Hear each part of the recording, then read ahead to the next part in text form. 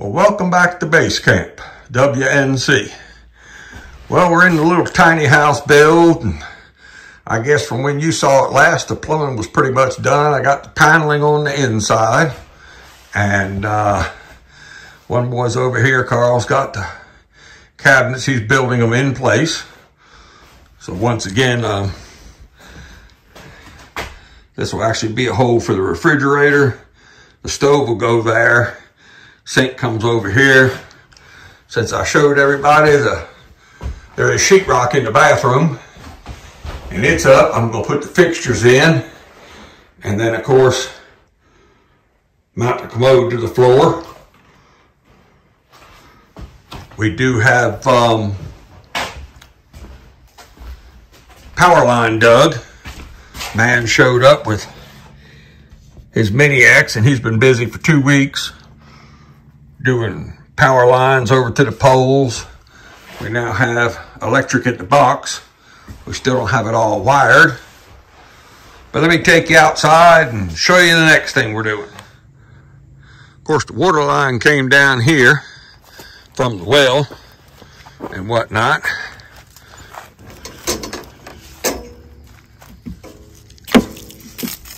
And we do have water, at least this close to it.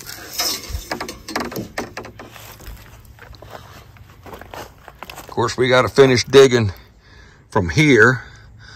One of these lines is the water line going in, and one of them is the drain line to drain everything down for wintertime. I'll show you that as we hook it up.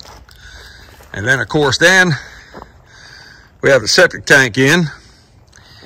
And other than digging a hole and putting the tank in level, that's about it.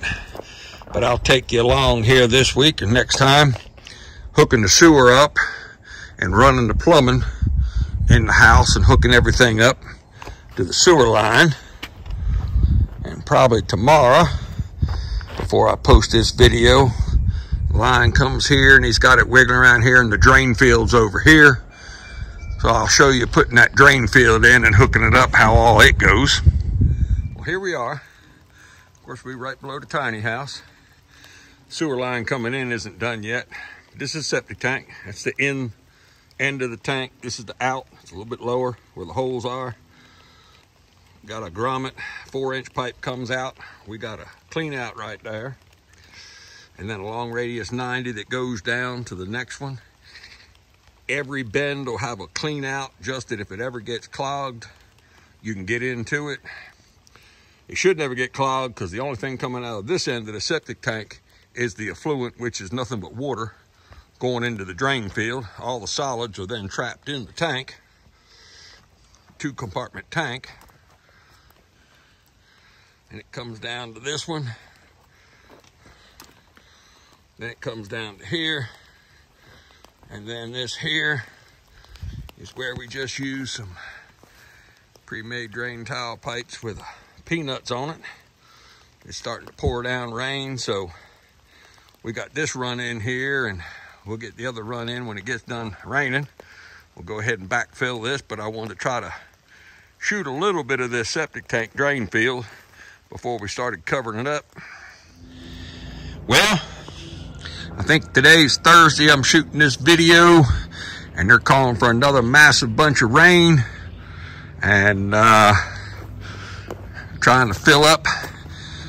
We're putting some water in the septic tank, because of course this thing right here has got one flat roof that comes back, which means all the water's going to flow here. And what we don't want to do is fill in between the hole and the septic tank, and literally the septic tank, being it's empty, would float right up out of it.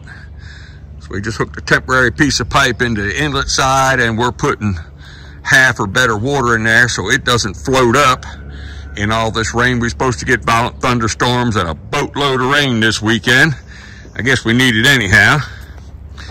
But Mr. Will, Crazy Shovel Will, has been backfilling here. I took the tractor and pushed some of it down with the tractor, but I couldn't get in here with the trees.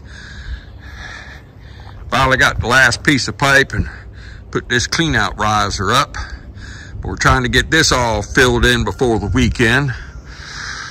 And then next big project will be digging the sewer line in, and I'll show you how to get the grades right to hit up to the septic tank, the septic that'll be underneath the tiny house. And then that great big pile of dirt